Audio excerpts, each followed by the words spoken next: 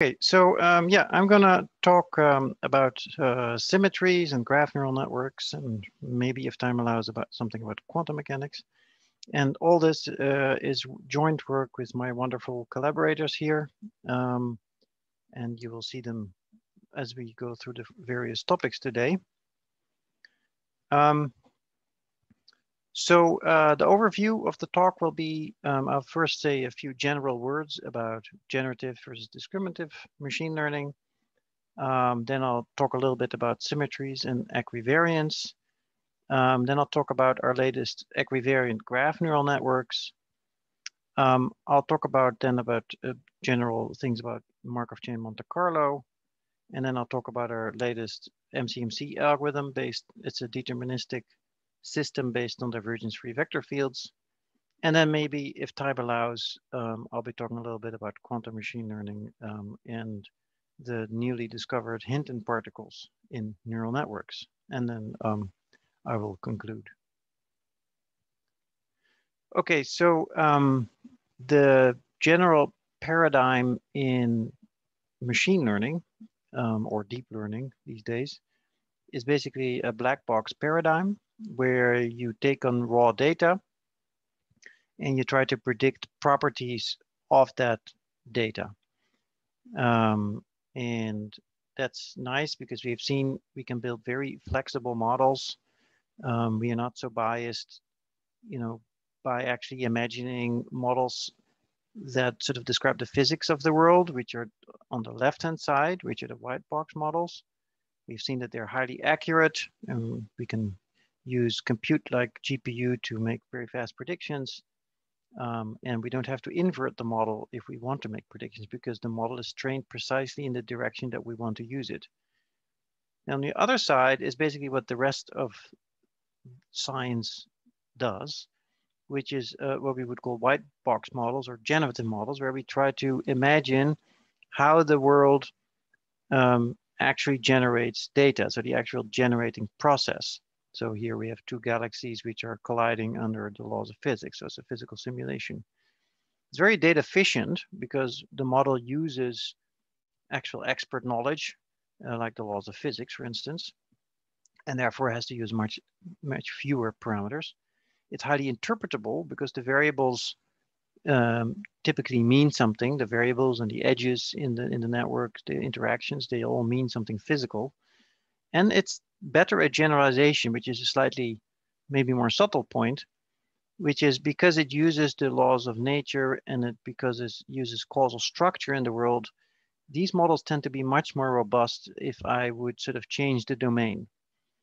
However, of course, we are sort of imposing a lot of inductive bias onto our models, and sometimes the world isn't precisely the way we imagine it. For instance, if you think about social interactions on social networks, that's probably very, very complicated process, and all simple models are basically wrong. And so in these domains, the models on this side shine, where, for instance, for the fundamental laws of physics, often these models shine. But I would argue we want something that's sort of in the middle. So again, here's sort of what a generative model is. It's a model that simulates the data generating process. And before the deep learning sort of shift, we were dealing with graphical models like these ones, and these are of the generative kind, and we wanted to do, for instance, inference in it, and I will talk about doing mcmc inference in these types of models. But other, scientists typically use simulators to encode their laws of physics, or probabilistic programs, ordinary and partial differential equations, etc. Okay, so that's a generative models. Now, what a discriminative model in a little bit more detail. I won't go into too much detail. Well, here's a CNN, convolutional neural network, where you have an input image and you have a little filter. It's a bit hard to see maybe here, but here's your little filter. And you slide the filter over the image, what we call a convolution. And then here is the filtered output image. And for every filter that you have, you create a new filtered image, and then you get sort of this feature stack.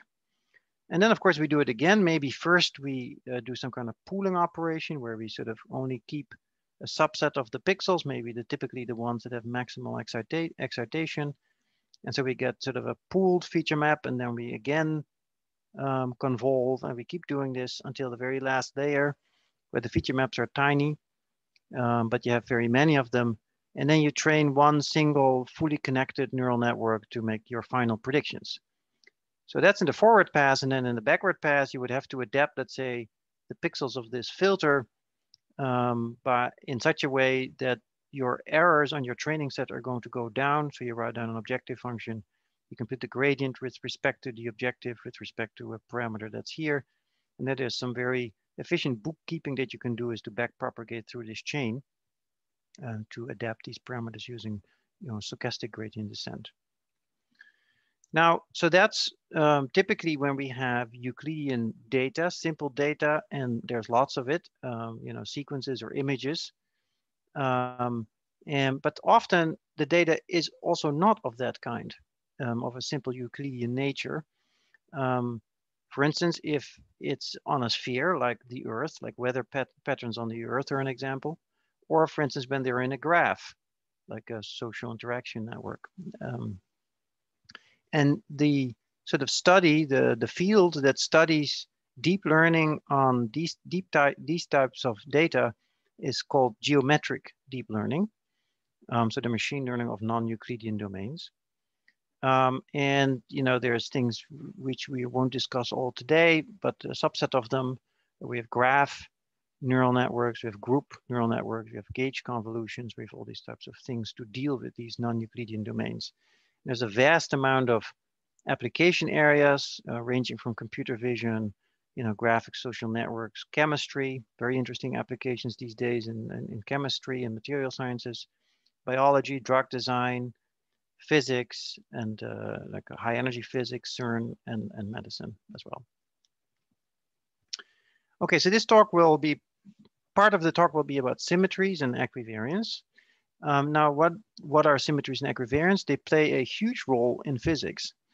In physics, basically, many of the laws have come about by reasoning about, writing the laws in such a way that they transform what we call covariantly with respect to transformations of the observers. And that's what we call the symmetry, right? So if we have an observer and the observer is, is rotated, then of course the world for the view of that observer also rotates, and you want to write down your equations such that they nicely transform under these kinds of different reference frames.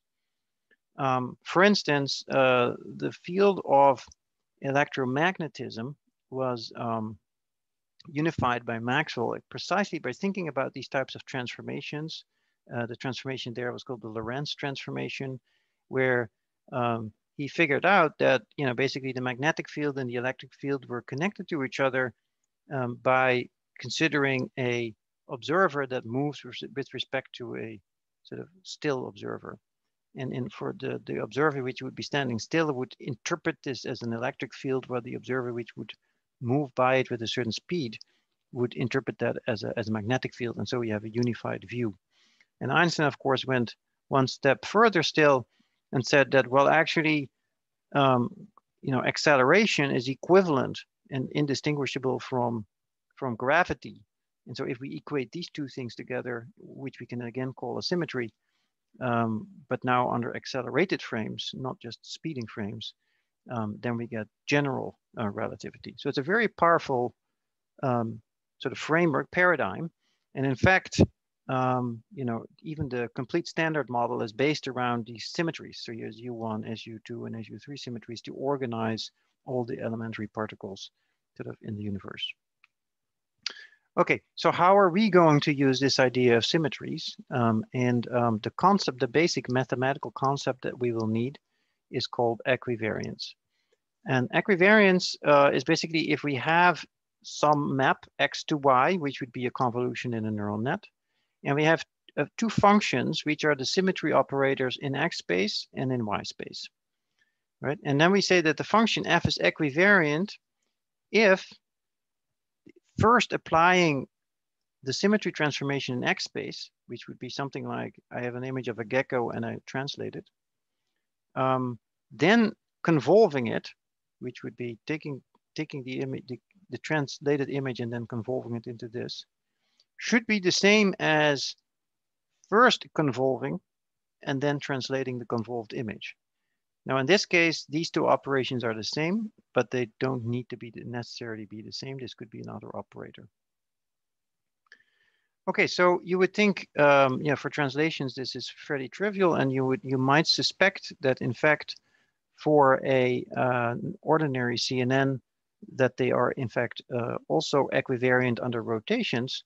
But then that's not true. So here you have an image, and we rotate it, and we basically have a fixed camera that sort of looks at it, and you can see that the camera, basically the feature maps here are changing as the camera is moving. So this of course is the reference frame where we move with the rotation of the camera. So we stabilize the image, and you see it changes. Now, if you have something like an equivariant neural network under rotations, it is much more stable, or ideally completely invariant.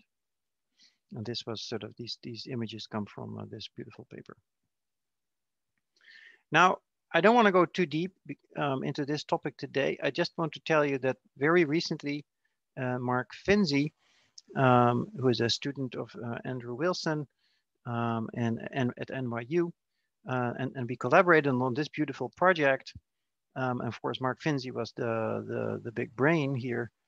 So this paper that we wrote, or actually the software that goes with it, basically says, well, the only thing that you have to provide to me is the generators of your group in a particular representation space. So you choose a particular vector space in which you want to represent your data. And then you have the generators of your group, which is typically a much smaller set of operators than all the elements of your group. For instance, for permutations, it's only sort of neighboring flips, neighboring permutations. And you can do this both for continuous groups, like Lie groups, or for finite groups, like C4, like the group of orientations for 4 90-degree rotations. You just give me those generators. You can then stick that into a very simple piece of software that's very efficient, and it will give you an equivariant basis of convolutional kernels for that group. So it's actually very simple. Once you have that basis, you just have to learn the parameters that multiply those filters, and then you're guaranteed that that neural network that only uses that basis or linear combinations of those basis filters is going to be an equivariant neural network. So that makes this actually a very easy, a step now, a low threshold step to sort of enter in this field and use these equivariant kernels.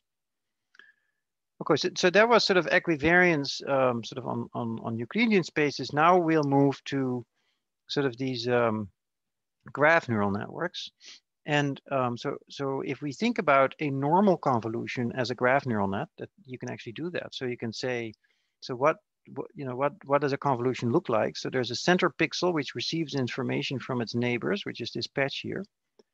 And so each of the neighbors, there's a feature stack here because we have many feature maps. And so there's a vector here, and that vector gets multiplied by some kind of matrix and gets moved to the central feature map. And then each one of these neighbors do it. They can use different set of matrices. And then even you can send, a message to yourself, and then everything gets added up. And then the sum of those things, maybe pushed through a nonlinearity, is then the outcome of the convolution for one layer. So has the feel of a message passing algorithm where each one of the neighbors sends a message to the central node. So when we started to think about graph convolutions, Thomas Kipf, maybe 5 or 6 years ago already.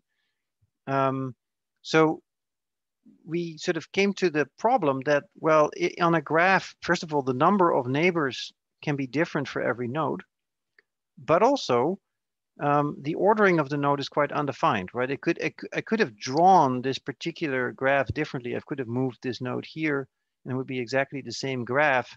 But now if I would go through these nodes in sort of circular order, like I would do here, then I would have a different order. And so I would really want that if I don't have a canonical way of, writing down that graph, that whatever I do needs to become independent of that ordering of how I order my neighbors. And so one solution, which is not the most general solution, turns out, but one solution is to use the same matrix for every one of these neighbors to send their message to the central node. So we use the same matrix here, W1, and there's another matrix for the message to yourself. And it turns out that that is actually then a proper sort of graph convolution in the sense that, first of all, I can, of course, run it, but also if I permute two nodes, the label of two nodes, then at the outcome, whatever I do at the outcome is also going to be permuted. And so we can write this slightly more generally, which is a message passing neural net. So the more general framework is that I have some features A, I, J on an edge, which are fixed features. And then I have these sort of dynamic, sort of latent variables H, these hidden states, one for node I and one of node J. I have a general sort of nonlinear function, or say neural net, that creates a message on an edge. So for every edge, I can compute this particular message. Then I can collect messages going into node HI by summing over all the neighbors.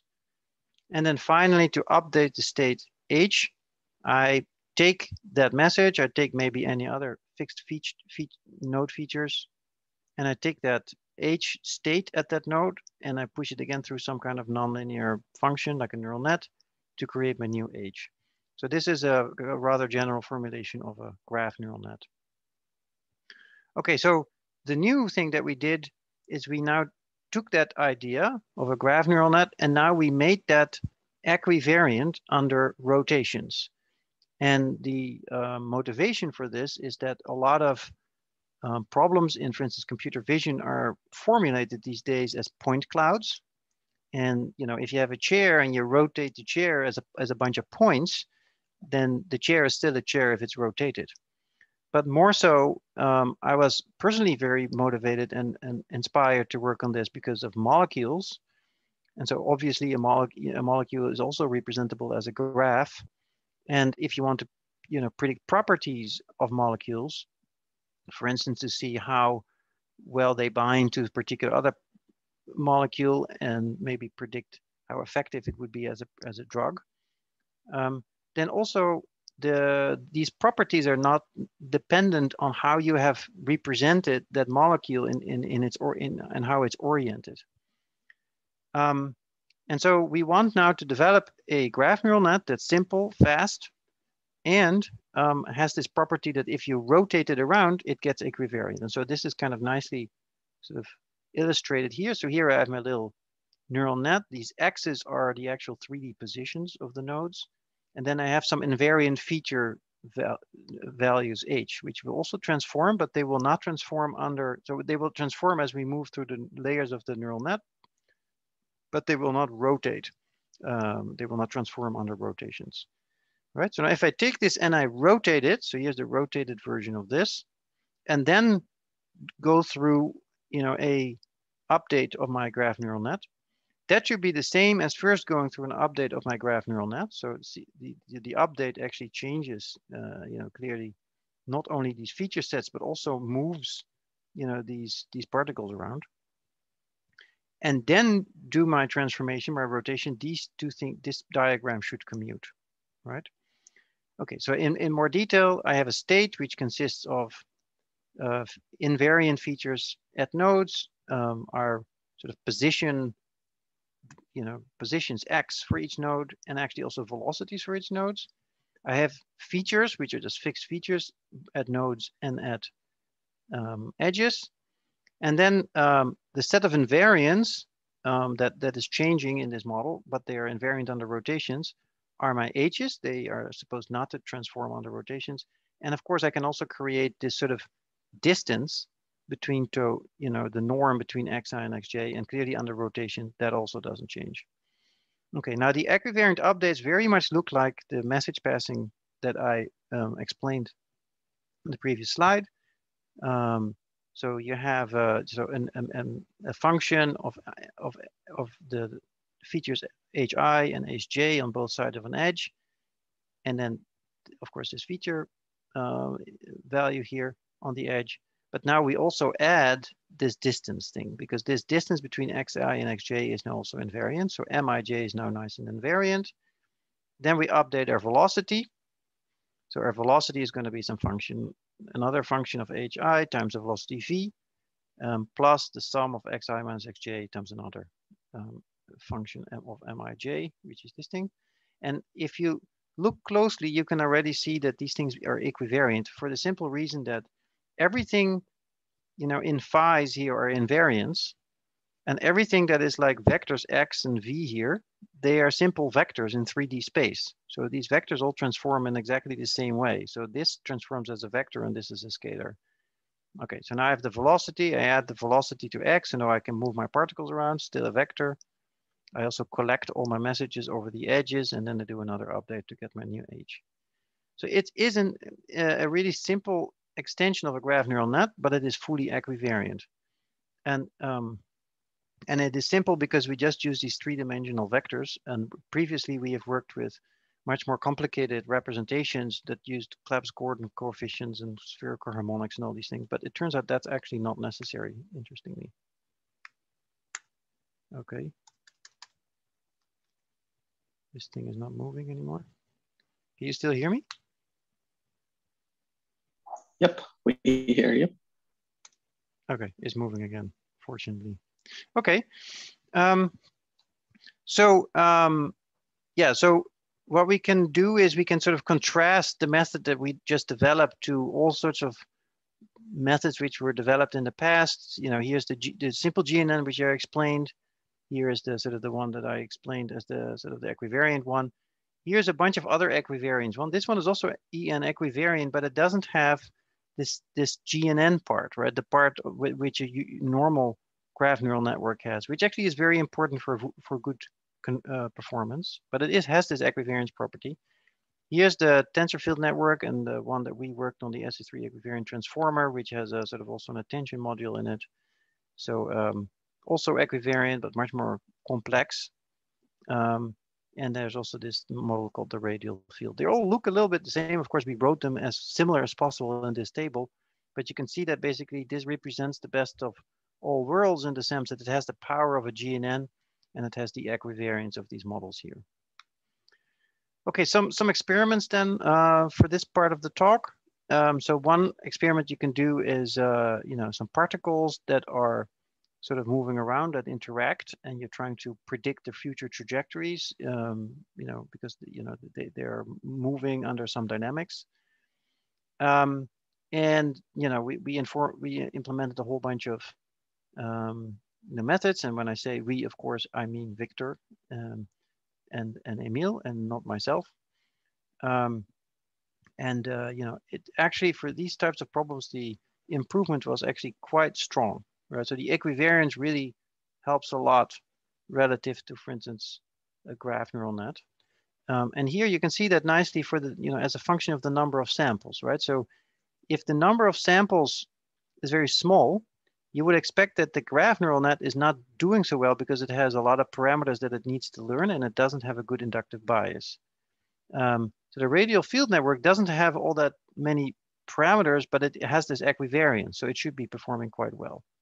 And of course, the EGNN sort of represents the best of both worlds in some sense. It has both the flexibility to improve when you get more samples, as well as having the right inductive bias to do well even when the number of samples is small.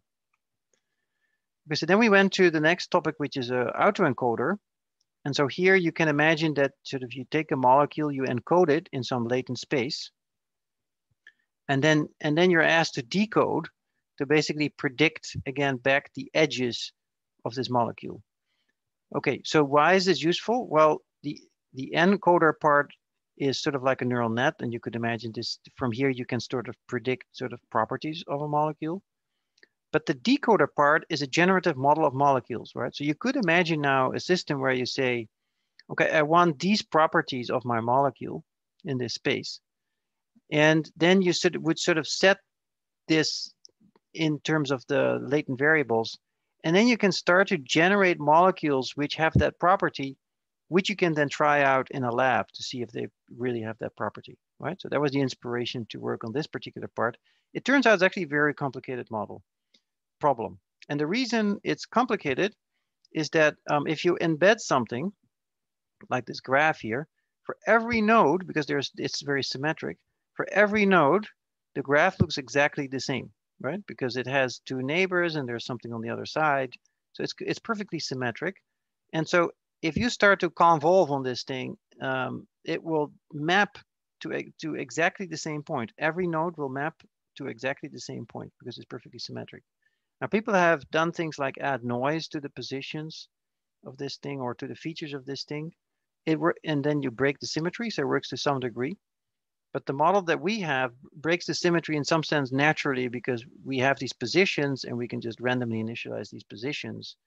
And then, you know, we naturally break the symmetry and we can actually predict back sort of even these very symmetric graphs.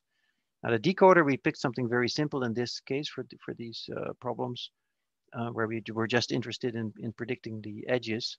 We were just seeing if the latent variables are close together, we're going to have a higher probability of predicting an edge. But of course, in the future, we can do something more sophisticated there. Okay, so for the autoencoding results, again, we compare to a whole bunch of other things. So here's a couple of sort of data sets on graphs where you can start to predict, again, the probability of an edge. And again, we can see a fairly strong improvement over the existing methods that are out there. And you can also see, so this is the probability of an edge for, so I think for a particular set of graphs. So we're very sparse graphs. The GNN model, the completely learned model, does very poorly, probably because of the symmetry problem. And also for a very connected graph, symmetry pops up again, and it's already doing bad. And then these other model, you know, our model and the noise GNN actually do fairly well in this particular case. And then the QM9 results, I said I was inspired myself due to the molecular application. So QM9 is a famous data set where a lot of these models get tried. And so we also tried our luck on that. So here's a whole bunch of properties that you can predict. And here's a whole bunch of sort of state-of-the-art methods that try to predict these properties. One of the best one is LeConv here by Mark Finzi. And so but what's interesting is our fairly simple model does surprisingly well on many of these metrics, right? And these improvements are fairly substantial, actually. There's only two where we were second best in the prediction.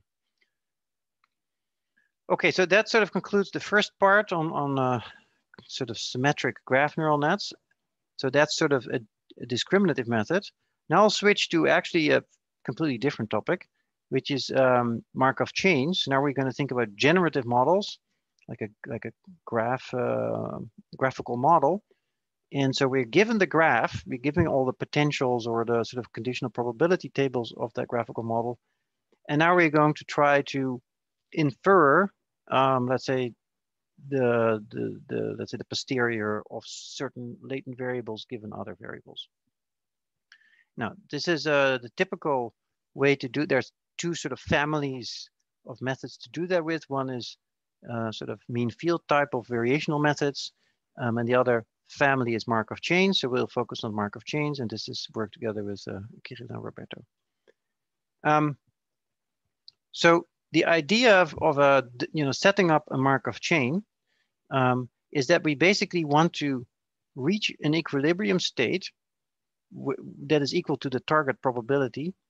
And in the equilibrium state, the amount of probability that's flowing into any point should be the same as the amount of probability that's flowing out of that point, because then the amount of probability isn't changing at that point, right?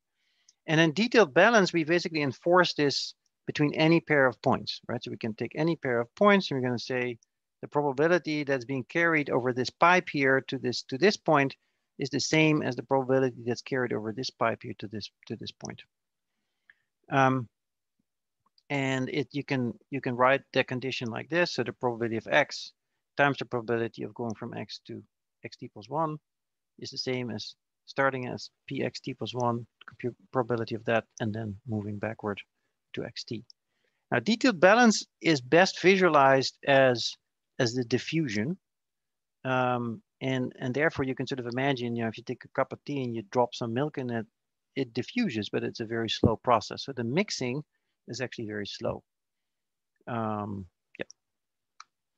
Now what we really want is something that looks much more like convection, right? So here's the Earth mantle, and here's sort of the, the lava streams that sort of move around inside the Earth mantle, and that's convection. So now you can see that the mixing, if you follow any point, the mixing is way faster. Of course, here it's only going in circles, but you can imagine that it goes everywhere. And so what we really want is what we call an irreversible Markov chain. Now it's a bit of a bad name, I think, because it's perfectly reversible, but it's just that the forward and the backward kernel are not the same. Okay, so what kind of condition do we need to write down in order for the more general system, right? So if we don't do detailed balance, what should we do then? What should we at least demand? And what we're going to demand is invariance. So we're going to say I start from my P of X, and then I transition using a stochastic kernel T to X prime given X, and then I integrate over X, and then, per definition, that's going to be P prime X prime. But I want that to be the same as P of X prime, right? So I want P to be invariant under that transformation. Now that detailed balance satisfies this, but it's not necessary. So you can think of this basically as some kind of symmetry of P, because P remains invariant under that transformation.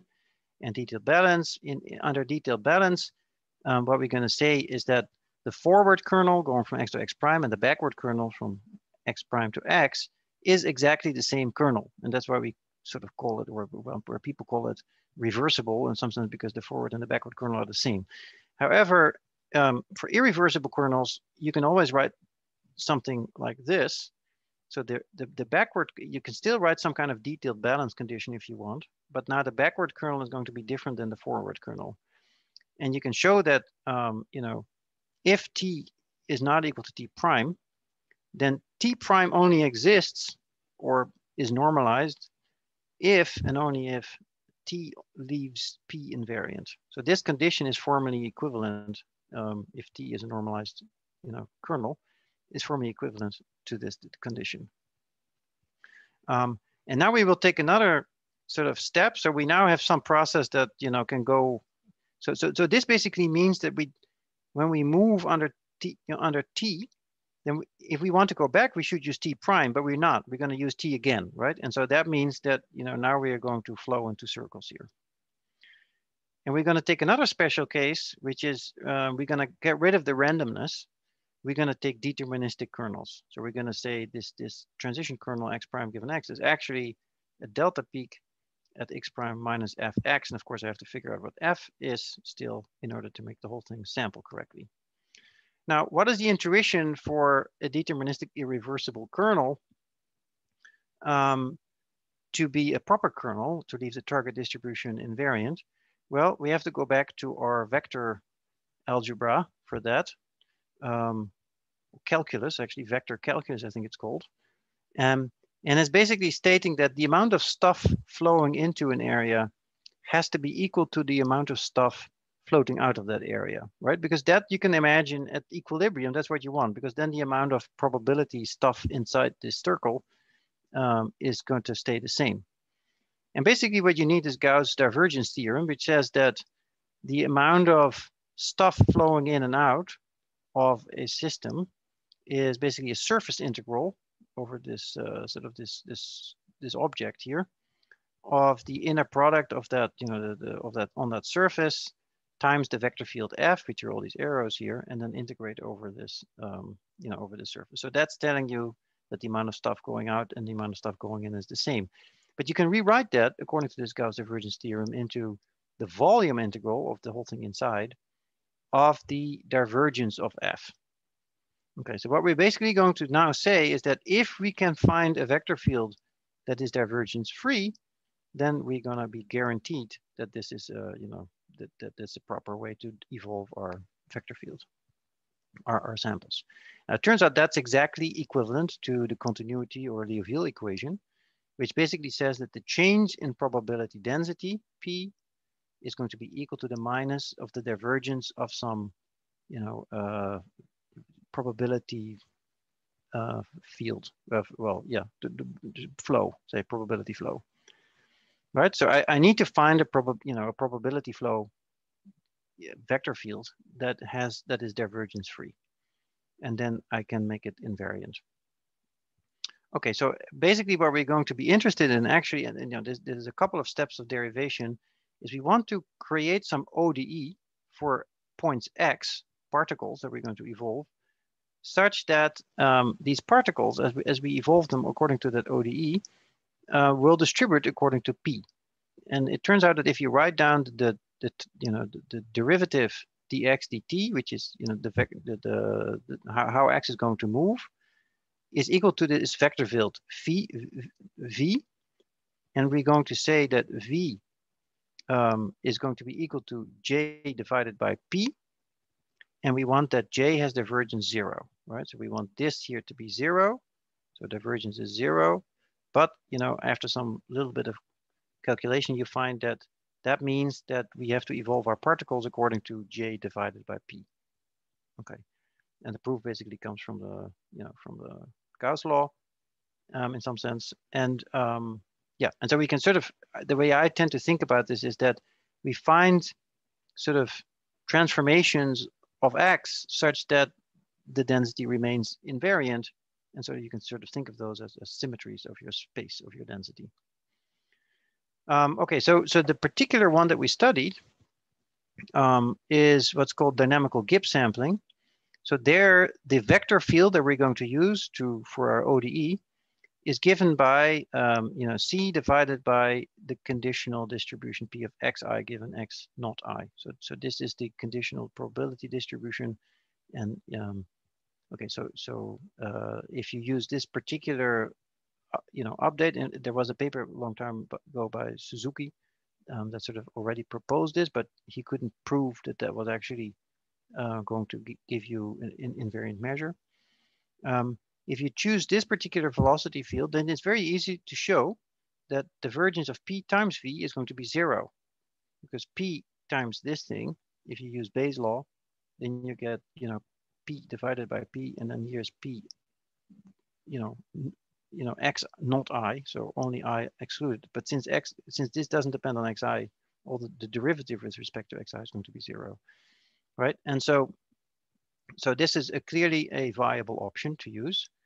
And if you use it, and of course we have to, what we did is actually we extended this to discrete setup. So we basically said, well, what if your space is now sort of divided into little cells, and we put sort of constant probability inside these cells proportional to the probability of that state, that discrete state, and you have to sort of prove the the extension of the sort of the divergence theorem, etc., to that particular case. But then you can find out that that's actually still valid.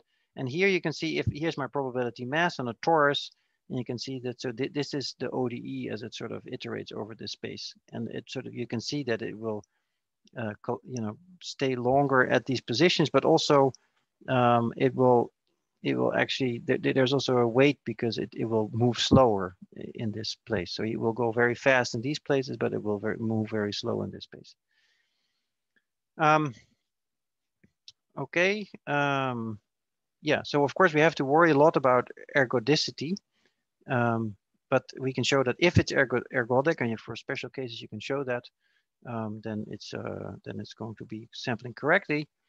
Yeah, and of course the the ergodicity has to do now basically with chaos theory, so the theory of nonlinear dynamical systems. So here you can sort of see a map that sort of very quickly mixes the points around. But proving ergodicity is not necessarily easy for these systems. Okay, here's some results. Target distribution is an image of Gibbs, and the sort of every pixel is now a particular state, and the gray value is the probability of that state. So here's the 1/t convergence, which you typically never get, even not if you have independent samples. Then you'll get a 1/square root of t convergence, which is also what you see here, which is the 1/square root convergence. So the dynamical Gibbs is interesting. It's first going slow because it's sort of going much more sort of deterministic, but then at some point it picks up on this 1/t convergence, and this is quite. You see this quite often, that the convergence of these deterministic samplers can go to 1/t instead of 1/square root of t. Here's another one for the Ising model. So we did some experiments on the Ising model. And also here you can see the log probability goes up very fast.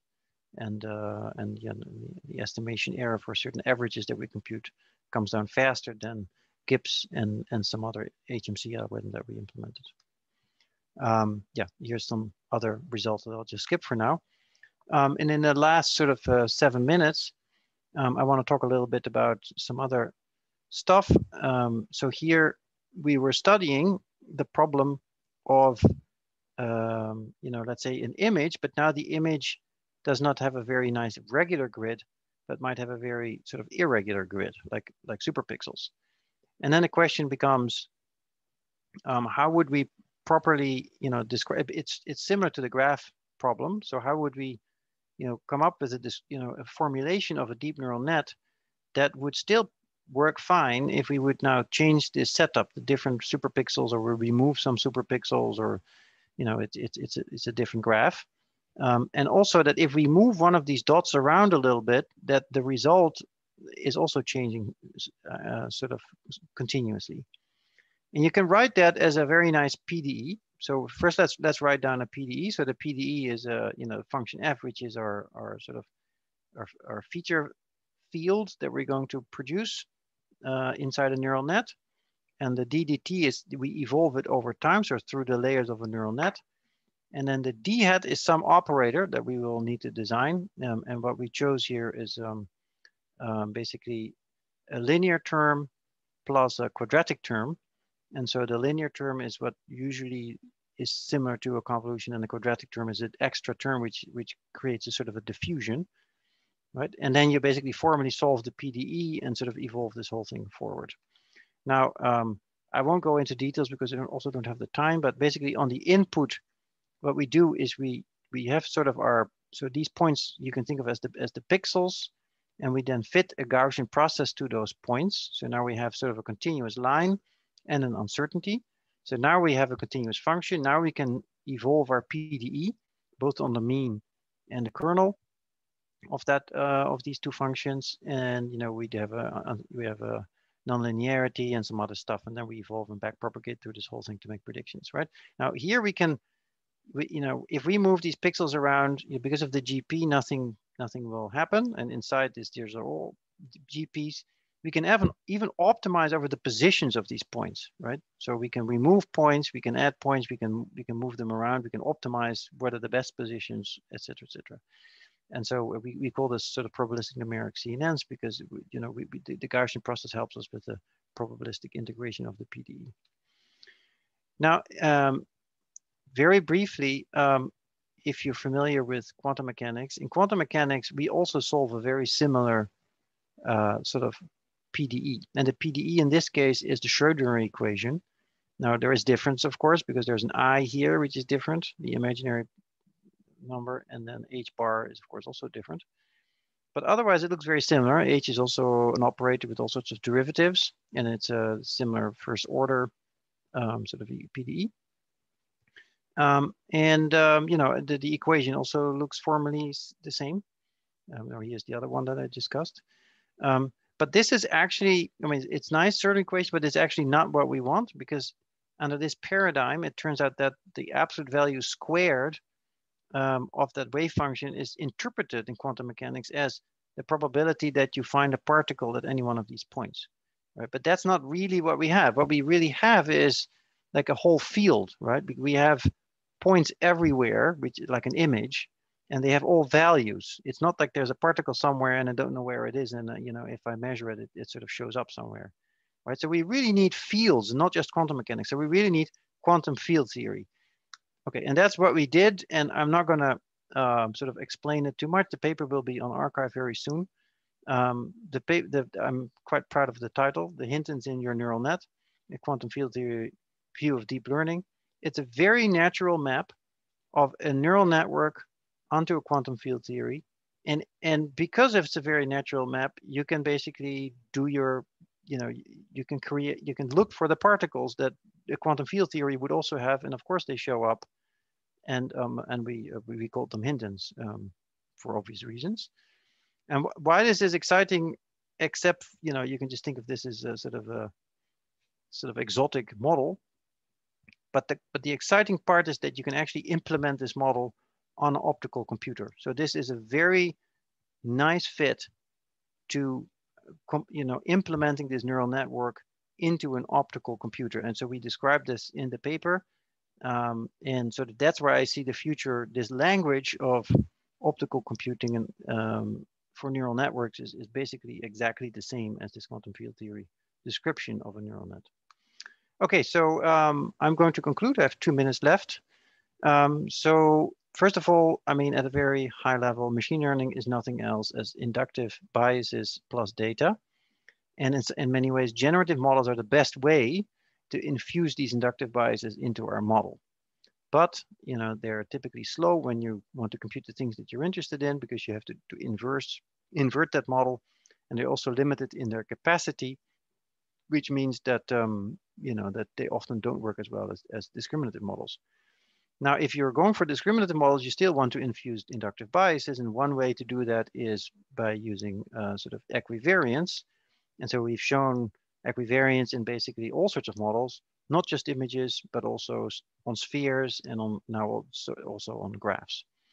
So in this paper, I also discussed, or this talk, I also discussed the EN equivariant graph neural network for sort of Euclidean transformations in space. I'm very excited myself about applications in computational chemistry and drug design, among other things. I think this field is taking off fast, and these models are going to be very useful there. Then I talked about mcmc algorithms.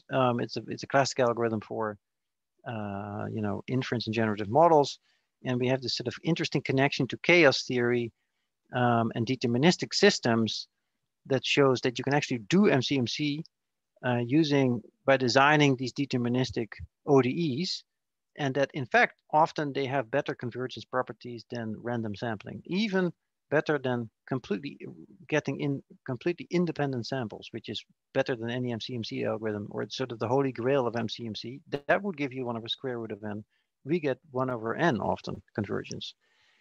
And then I finally said something about, you can think of a CNN as solving a PDE plus some nonlinearities. This should be plus nonlinearities. And then I finally ended with sort of a rather vague statement, but hopefully it will excite you, and you take the time to read the paper, is that we can formulate deep learning as a quantum field theory. And of course, you then can actually extend it into the quantum domain. And if you do that, then it is an algorithm. It's the natural extension of a deep learning model on a optical quantum computer. And with that, I will end. Thank you very much. Thank you very much, Max. Let's see if folks have some questions. Thank you.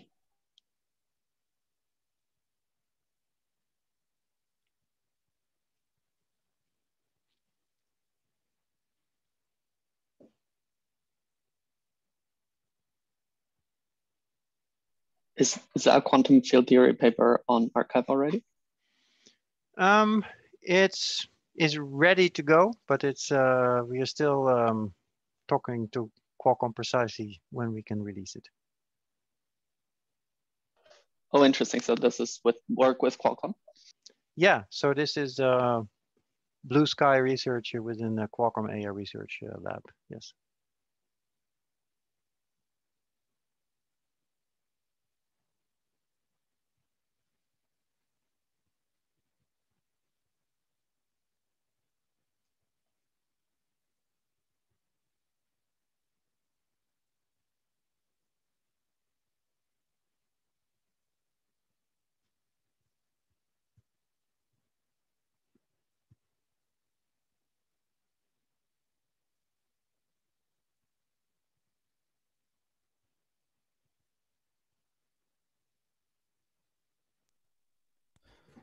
Do people have any questions?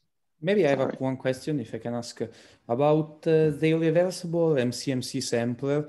I didn't understand to what extent, because I would say that one of the big flexibility of the Gibbs sampling is that once you define your full conditional, you have kind of a guarantee that you're going to converge to the invariant measure.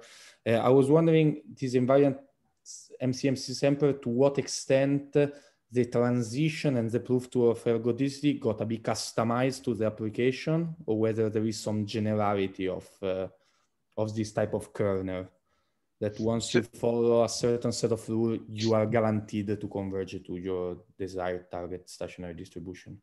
Yeah, that's a good question. As long as the vector field, so you have to create a vector field, basically, V, and as long as that vector field is divergence, well, P, so V divided by P is going to be divergence free, or sorry, P times V is going to be divergence free, then you are guaranteed that if you follow the contours of that ODE, that leaves the density invariant. So in other words, if you are at the target distribution and then you flow under that vector field, you will remain invariant.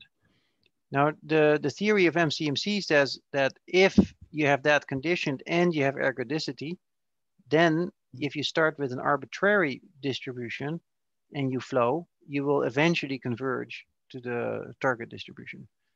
But the trick is ergodicity. And ergodicity is a lot easier to prove for a stochastic kernel, where you sort of, because you can sort of argue that if you have a Gaussian kernel, then there is a finite probability of jumping anywhere in space. And so that's ergodic.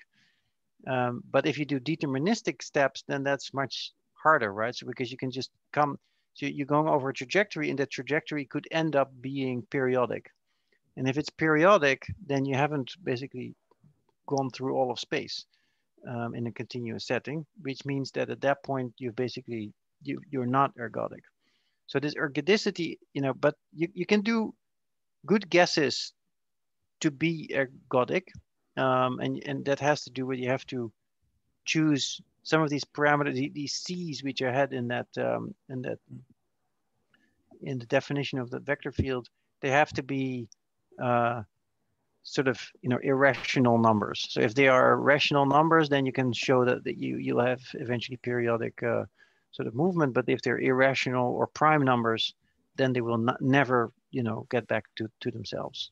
So you can make some progress for some models, but this is the field of chaos theory, and just proving ergodicity or even the measure for these arbitrary dynamical systems is certainly not trivial. I see, thanks.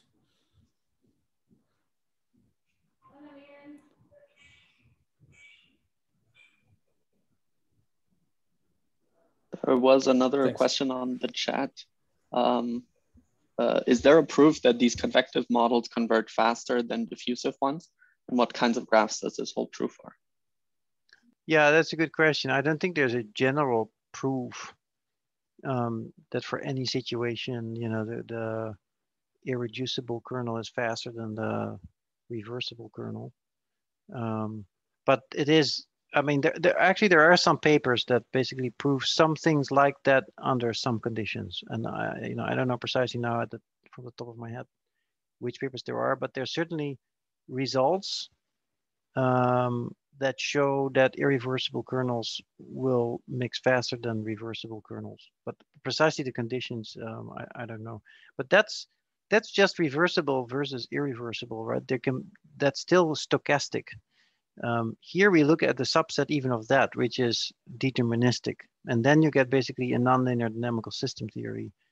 And there the results are probably even harder to get, the proofs. Although there's a huge amount of literature, of course, on it.